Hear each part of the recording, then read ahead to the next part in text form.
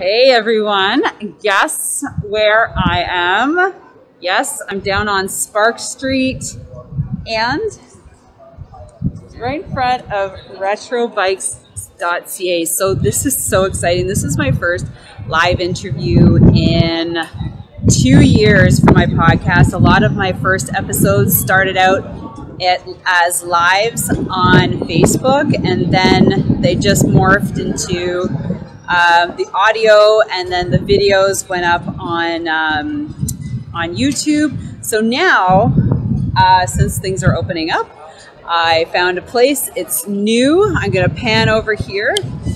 So it's the Ottawa Bike Cafe, and that's the outdoors. So take note, everybody, if you're in this area, that on Thursdays and Fridays is happy hour. And that means cheap beer from 5 to 7. So we are going to go inside to meet the owner, Jason, and get his story and how it all started here. I know, it's super windy. All right, come on in. Check it out. All right, remember I said it's a cafe, so you're going to get some special yums. And there we go. Here's the brew. Apparently it's super good. These guys. What did I have? I had the ginger beer. That was pretty good. And so they refurbish bikes younger than 1970. I think 1970 he said. No, 1990. Anyways, we're going to get his story. And you guys have to come in here and check it out. And over here is the Escape Tours and Rentals, so you can come and rent bikes on Spark Street to go tour the city. All right. All about perspective. Yes, and making sure the sun is on our face so we don't see all the... Should we keep our masks on, or should we incognito, or how do you feel about it? I think, we're chilling in the corner here. Yeah, well, we can space ourselves out. I'm double vaxxed. Oh, I'm getting there. Okay. Let me just plug that in. Let me just make sure. Okay. Well, so, Jason, the camera's over there. Don't look at you. But you can look at me. You can look at...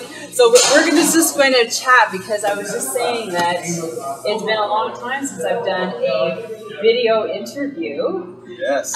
Because I've done, well, I can only do video interviews locally. Right. But I've been interviewing people globally, like I've been in UK and Africa. And so it's kind that's of exciting. Like, I don't mind traveling and all of that.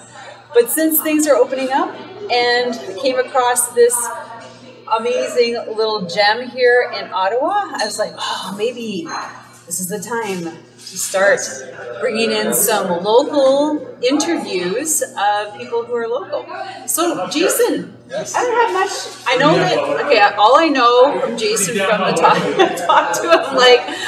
During happy hour? Yeah, during happy hour on Saturday, where we came for an amazing sandwich after our 130K ride.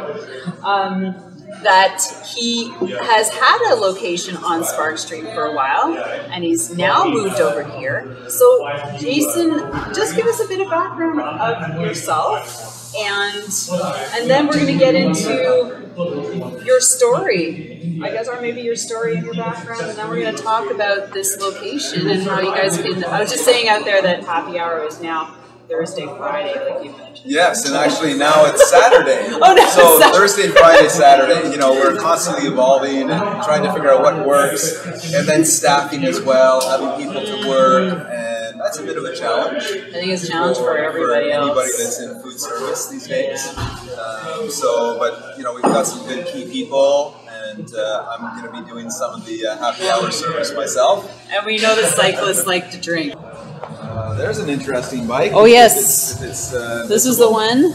Yeah, so this is a 1970 Sakine. So this is actually probably a museum piece. It has a full speedometer, AM radio, signal lights. I love got a radio. Dual headlights, console shifter right here, 5-speed. disc brake from the 1970s. Oh, yeah, on down the front. there. I like remember. I don't know if anybody's old enough to remember, but I had a bike with one of these on it. Yeah, generator. Yeah, generator, but it was for a light. Yeah, and this is partially powers the lights on this. I don't know why they don't do that. It's not crazy, maybe not as cool, but it makes sense. You know, the reason they don't do it anymore is because when you come to a stop, the lights turn off. And you want to be visible when you're stopped as well as when you're moving. Oh, do they really? That's right. Oh, okay. So that's a fun bike. Oh, this one's pretty. Another interesting Doesn't look one. like it's being ridden though. This looks like this is the bell for service. Yeah. I'm like, bell for caffeine. So that's a 1940s. Roadmaster, and that's all original paint. That's really pretty. And again, you know, we need a bell at the counter, so let's attach it to a bike. And that's kind of fun. Right, that looks good. All right. Up here, the price is right. Yeah, so there's an electric bike. So we do sell electric bikes. So that's from Escape Tours and Rentals. Oh, okay. And then we've got some of the Retro-Rides bikes that are for sale. These are nice city bikes. They're very reasonable and they're very comfortable to ride. I was just looking at this handlebar here. It's old school. That's yeah. So that's just a simple old coaster brake bike. Mm-hmm. It's a lot of fun to ride. And for somebody that's just looking for something to ride around the neighborhood and lock up and be comfy. Oh, you got the saddles. Yeah, we've got some locks and saddles, lights, bells, fenders, all those goodies. Over there to the right is the cider and the wine. Oh, yes. Don't forget about that. Yeah, don't forget about that. You got some, oh, look at that one. So that's a vintage Limongi, and that is a fillet brazed frame. So the frame is welded up by hand, and then all the joints are polished. And that's called a funny bike. The swoop. That's right, yeah, that's called a funny bike, and that is all about speed. That is really, very fun to ride, very fast. So do you take it out regularly? It looks like it's up there for a while. For a while now, but yes, I have ridden it, and it's almost dangerously fast. Oh, nice. Especially for the city. Right. Yeah, and then again, we've got some other nice bikes here. Ooh. Oh, these are fixed speed. No, this one's a fixed speed. This one here. I was just looking at the handlebars. Yes, that's a Cambio Reno, and it's Columbus steel. It's Italian steel. Wow. With Campy hubs and cranksets. And this was actually raced on the Velodrome in Montreal by a gentleman named Alan Anderson. Oh, no way. And so we are honored to have that bike here in the shop. So is this just for show? Like you can't buy these? These are all bikes that are for sale. Here's really? Nice little Bianchi. This one's also... Hey guys, only $1,500. Yeah. Nice Bianchi, also with Columbus Chromart Italian steel. And this one's set up with Campagnolo parts as well. Campagnolo. Yeah. But just a second. Okay, so when did they change into the thumb shifters? So... Do you have that info? Maybe in the 90s, late 90s. And so this is original with the down tube shifters. Yeah. But we definitely modify these. In fact, I ride a vintage Miele. It's not here at the moment. And I have the shifters and the levers. So that's, again, resto mod. So we can take these bikes and we can do anything. Love it, resto mod. Yeah. So here's another nice one, Team Miata from the 90s. Beautiful, beautiful bike. And again, you know, we'll take a bike and we'll just have a lot of fun with it. Yeah. I almost feel bad that I let go of my Peugeot. I got that in the 90s, like 91. Yeah, so those are all bikes that have been fully restored. And I love the fenders. Fenders are cool. You know, some of these bikes, original cruiser, 3-speed, in condition, and again, new parts, new tires, new brake pads, and fully guaranteed for a year. You can't go wrong. No, you can't. This one's kind of fun. It's single speed right here. Ooh. That's a 60s rally. Looks like a little bit of a gravel bike. Yeah, it's a beautiful paint job on it. And is that something you did? That's original paint. Okay. So what I did was clear coat it. So essentially I put a clear over top to preserve the paint. And this was a road bike with all heavy steel parts, and it was just this big clunky thing, but I saw this beautiful frame underneath, so I stripped it completely bare and turned it into a fixed gear bicycle. That's pretty. And so this is your city whip. This is super. So the only thing original is the frame. All the parts on it are brand new. So we have sealed bottom bracket.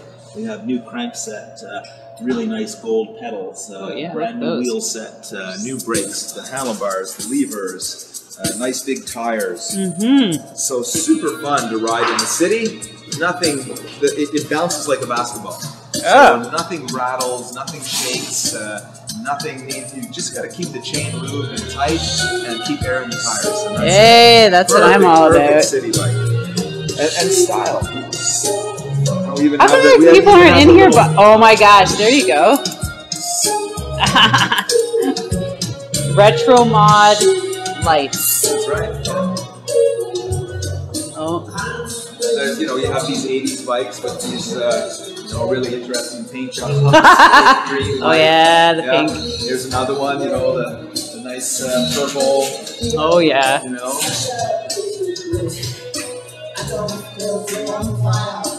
Yeah, don't move. Whoa, love it. Got some great art on the wall. Jeez, who did that? So the gentleman goes by Fall Down G online. Fall Down G. Fall Down G. There you go. And I gave him a bunch of keywords, and he came in one day, 12 hours. No, serious. Yeah. And we're really pleased with it. It's fantastic. It is fantastic. It's great to look at. I mean, like, there's a lot of great background. Yes. Yeah, there's a lot of nods to cycling, nods to the city and Spark Street and humanity and people and Cool.